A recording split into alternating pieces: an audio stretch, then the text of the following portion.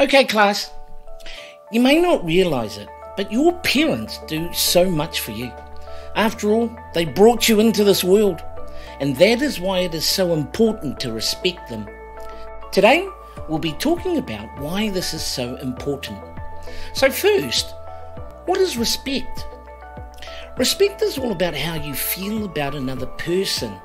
When you respect someone, you want to be nice to them, because they were nice to you.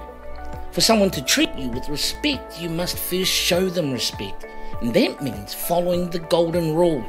The golden rule is treat others the way you want to be treated. To show respect, you shouldn't shout at someone. You also shouldn't talk when someone else is speaking.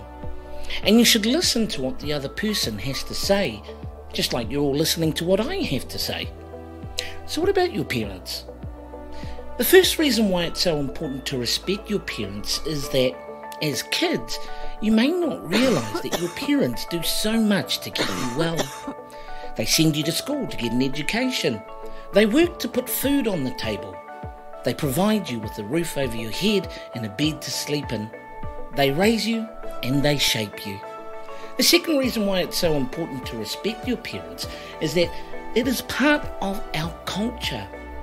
In our Pacific culture, the family is at the centre of our way of life. Family is our home and provides us with our identities.